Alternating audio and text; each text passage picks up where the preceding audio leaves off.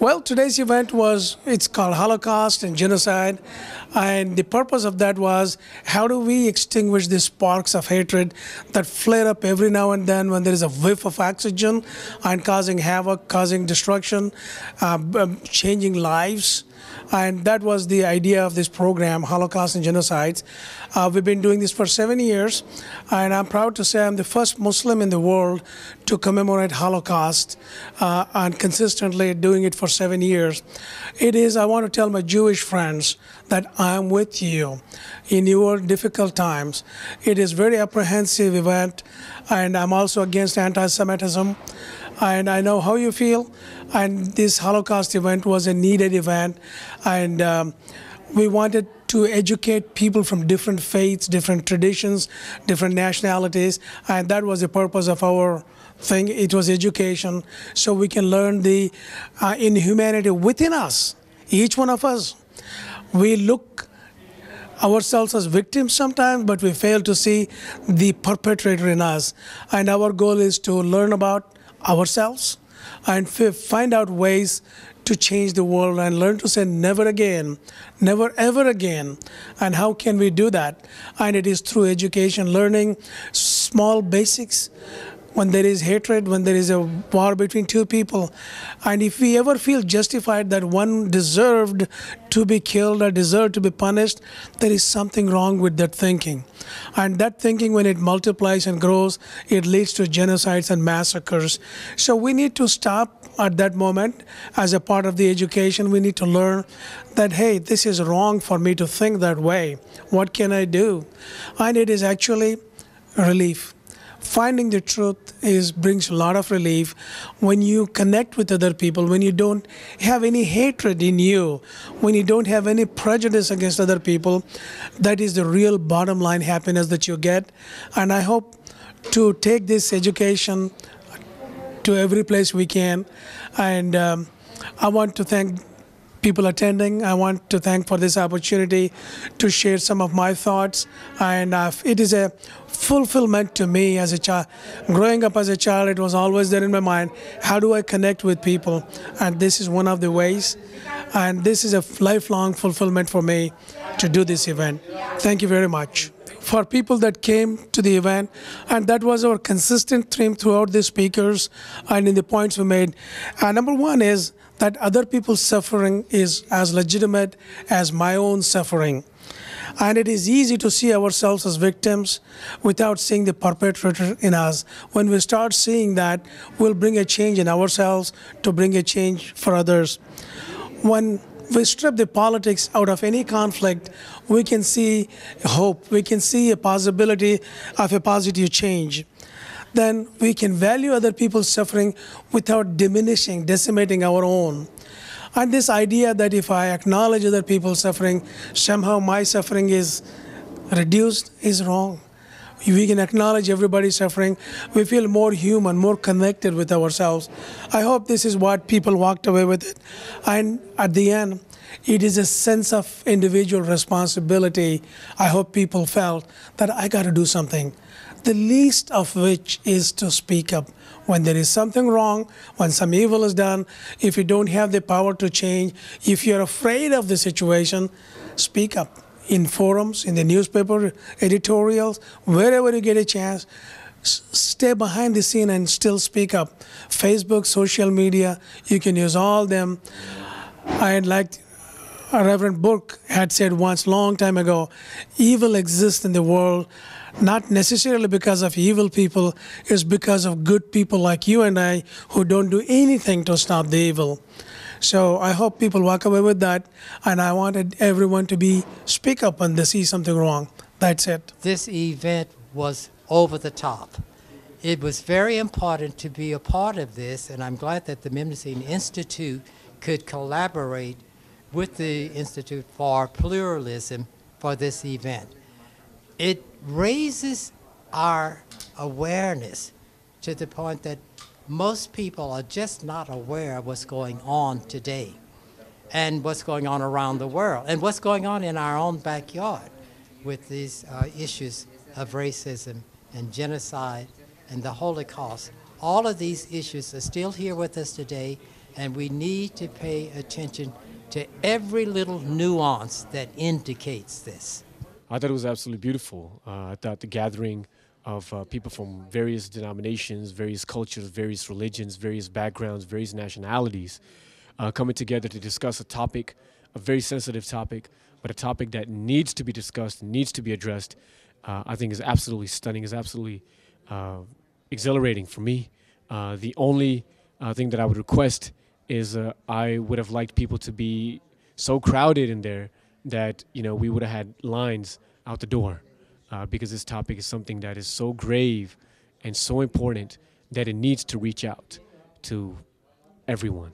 All of us here that have attended, we ensure and we gear up that around us we have light, the light of passion and knowledge and willingness to make sure that events of any magnitude of travesty or injustice do not occur. And then everyone watching to ensure that from this day on, they teach their children, they teach their relatives, and they teach themselves that whenever they see an injustice, they speak up and they vociferously and adamantly work towards a world in which our children will grow up to be free of fanaticism and injustice and intolerance. Events like this, makes it real for us. It kind of reminds us of when we get so busy with our daily lives that we forget the atrocities that are being committed and that have been committed in the past and that are being committed on a daily basis around us in some part of the world. This is one of his brilliant achievements that he has done today, and we compliment him with our sincere and best wishes and sincere heart and best wishes. And I'm sure that he will continue doing this marvelous service for the humanity at large, and we wish him the best. When I was young, growing up, I really didn't know anything about genocide. I heard about Germany and what happened to the Jews, but when you're a kid, you hardly think about anything like that. I mean, when we played Cowboys and Indians, we always wanted to be the Cowboys because on TV you see them and they're always the good guy, with the white hat and the horse and the gun and killing everybody and killing Indians. But as you get older and you start to realize, you're a Native American, and then you hear things like about the AIM movement, American Indian movement, and then you start studying about what really happened to your people, and it touches your heart. I mean, it touched mine when I was young, and I was reading about the way tribes were taken over systematically. I mean, it was almost like the same pattern.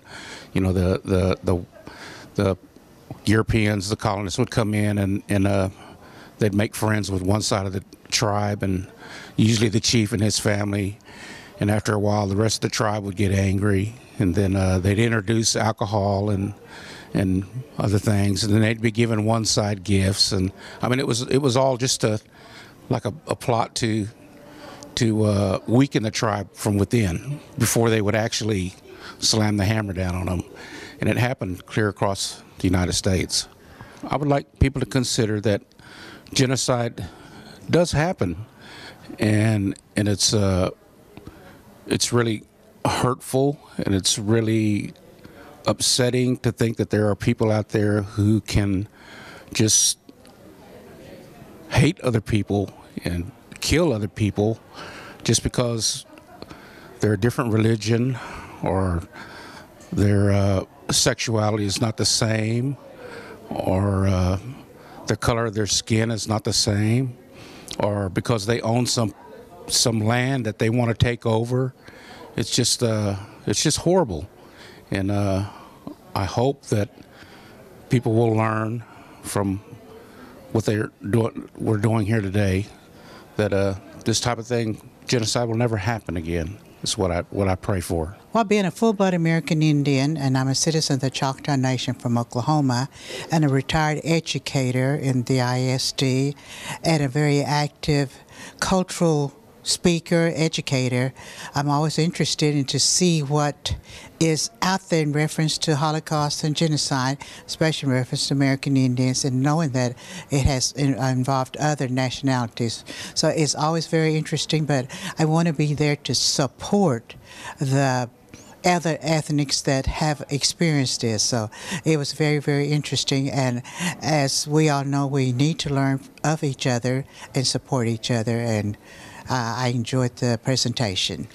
I think more awareness needs to be done, more education as far as the similarities in the differences, diversity that is represented not only in the United States but at the global. We all have very similar problems.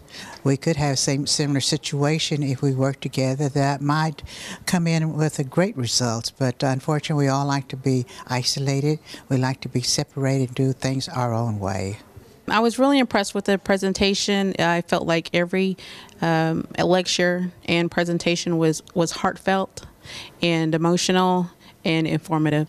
Actually, I come away with more information that I knew beforehand, involving different cultures, different other types of people that are actually the same as we are, but they may live in a different part of the country or part of the world.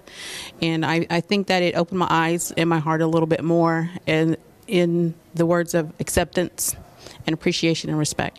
I'm grateful that I attended today's event. I thought it was pretty informative. It was very interesting to hear the different points of view from the different ethnic groups. The numbers that were shown, the respect that was shown, it was pretty informative. If they want to know someone else's culture, to research it, and if they have the chance to sit down and actually learn from an individual of that culture, that would be the best way. For us as American Indians, we have a long history here in this country that we originally habitated. But there's a lot of research that in schools you don't learn, that you would have to go out individually on your own independently and do these things, to research it online, books, through the library. If you can communicate with someone, another human that you don't understand, it helps you to get along better. That's one of the main things that I think racism thrives off of, is misunderstanding. You look at someone and just because they're different from you, you judge them from what you were taught or were told to judge people on. And we all, you know, if you cut me, I'm gonna bleed red just like you. I hurt when I lose somebody. We're all really just the same. We just may look different on the outside. And all you have to do is understand, sit down with somebody, talk with them, you know, friendships could be born. There's a mixed bag. As far as being American Indian, there's representation of what the real story is. There's other parts where you scratch the surface. There's other parts where you're teaching at a level that hits your adults, or if you're trying to make sure that psychologically you're trying to embed an impression for them to walk away knowing that what they spoke about really hits the heart. And so in that part, you really have to look at and read between the lines and see what's really being depicted. To be truthful, the way you should do is educate yourself even before you come to the event. And so you should take your steps to open up a book, go and Google different events, look at different videos, learn for what it's worth at the moment, and also break down your stereotypes and your prejudice first before you even walk over here. When you're able to walk over here, that's when the psychological movement happens. You're able to understand, and then you're wanting more, because after all, you're up here because you're curious, but also curiosity, you have to go from one level to another. So after that happens, then after you leave this particular event, what are you going to do after that? Are you going to leave it alone? Are you going to make a better challenge to yourself to make a movement, or are you able to help others to make a better impact in society? Everybody has the same story. Everybody has the rape and the little children passing away, the government, the soldiers doing what they need to do to fit the psychology that was told to them in the first part from the governmental leadership. But at the same part, you have to understand that you're not the only person affected, that this story continues through the world, no matter if it's present day or if it's 200 years ago. There, you have to understand the overtones is that there's greed, there's psychological parts, there's real estate that wants to be conquered, and the other part is that no matter what, when you throw in politics and religion into something, a lot of people will follow and destroy each other, but when everything clears up, you have to pick up the pieces and find out after that there's a lot of landmarks and a lot of milestones that has been destroyed. So mending all those bridges will take forever, and I think that reconciliation through everybody, through the masses, after a while, you'll be able to talk and everybody has the same story, and you'll be able to grow, and then after a while, you'll be able to connect.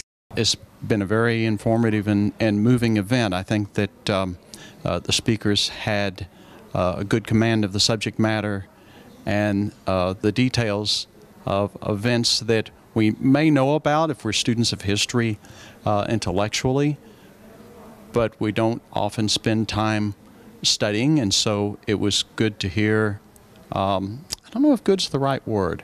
I think of particular interest was what the Native Americans had to say about the experience of Native Americans on this continent and in this country. It's such a complex subject. I don't feel like in such a short amount of time it can be really covered adequately. I think it's very hopeful that there are people that came in order to engage the subject matter, which is a difficult subject, a difficult question to address, in terms of how do we respond to injustices that we find in the world that we live in today. I think we tend not to do anything because we don't know what we can do. But also I noticed that there was a message, it wasn't spoken quite as loudly, but it was there, I definitely heard it, that in the event of our daily lives, things do happen and things are said where we have an opportunity to speak up about them. I think there's a more abstract problem that's behind the immediate attention-getting problem of genocide, and that has to do with understanding between peoples. The problem is that I think I know what you think, but I'm wrong. But because I think I know, I don't ask. And you think you know what I think, but you're wrong. And because you think you know, you don't ask. And so I and my group of people talk about you and your group of people, what motivates you, what you do, what you think, what you believe, but we don't really know because we're not talking to each other. That what we need to do is to be talking to each other. And this is a subject that has been close to my heart for my whole life. For 45 years I've been an Esperantist, and that's all about intercultural, international communication. And we have in the Esperanto community an idea that we call la interna ideo, the internal idea, that it's not just a matter of the mechanics of talking to each other, but the internal idea that if we talk to each other, not our government representatives, not the heads of great corporations, but just common people, if we can talk freely to each other face to face and speak honestly with each other, that is the key to finding a way for us to live in this world peacefully. And nothing less than that will accomplish it. That ultimately, that's the solution. We have to know each other, we have to speak to each other. My parents are Holocaust survivors, and I grew up as first-generation American. And so when I saw the Auschwitz and Buchenwald, I have been there, but all my family were killed in those two concentration camps. So I grew up in a family that knows about the pain, and my mother, who's still alive, is 87, and I can tell you, I was telling them inside that I spent the whole evening with her last night because she has nightmares and can't deal with what happened to her. So, you know, I grew up without a family. There were no grandparents no aunts, uncles, cousins, and I can't imagine what my parents went through. And then you hear about all the genocides in the world. And it's a pain that a lot of people just suppress, and they don't want to talk about it, or they hide it. And we need to face it, deal with it, and find a way to love each other. I think we learned about each other. We learned that pain is pain. We all can relate, like of course I relate to the Holocaust, and in Rwanda, people from there relate to there. But one thing we all have in common is that there's hate and there's love. And we need to find out why people choose hate. Between hate and love, to me, there should be no choice. But unfortunately, going on still today, there's genocide and there's Holocaust that go on. And I think what we've taken will take home with us today is that we all know that we have to share our knowledge, accept it, and then go on and try to work together. I think it has to go to the children. If I took children from all over the world, every country that has genocide, and even though they didn't speak the same language, they would all love each other and get along. And we need to learn that again. So I think we need to start with educating children about what is happening so that when they're still young, we can educate them to understand that not to choose hate, to choose love. For us, it was a need to tell the story in order for healing to begin. And it's not to point fingers and people say, it's your fault. But I think when you're not doing anything, in a way we're all guilty for not doing anything. And I think we've been hearing over and over again tonight at this conference is that good people who don't do anything are just as guilty, We're all responsible for not just looking at our own problems and our own hurts, but feeling for other people. And I think the important thing was that I'm a mother, I'm a grandmother, and a great-grandmother now, and I want my children to feel good about themselves. One of the things that my son came home from school one day, and he was very sad. I said, "What's wrong, Sam?" He said, "Well, I was in school today, and everyone knows I'm an Indian. And my teacher had what part of the lesson was, she said that the Indians were murderers and they were thieves.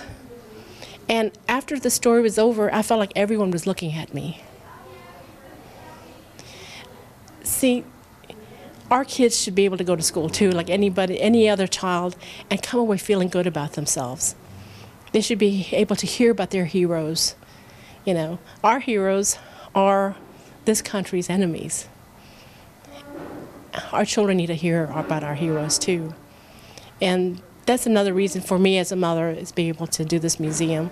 It's a museum of healing for our people. It's a museum I'd like to get to the point where it's not about just Indians every child should feel good about themselves, no matter whatever race, whatever religion, should feel good about themselves. And I always tell my children, you have pride, but make sure you keep the prejudice out of it. And that's, for me, part of the reason we're doing the museum. I'm happy to be here. I'm happy to be able to have a voice for those that don't have a voice. Here in Texas, we have so many of our tribes that were annihilated and are not here to speak. We can't change history, but we can go forward. And what we do with the future is what is important. And that's what we have. We have the future. We have the present. And we can all make a difference.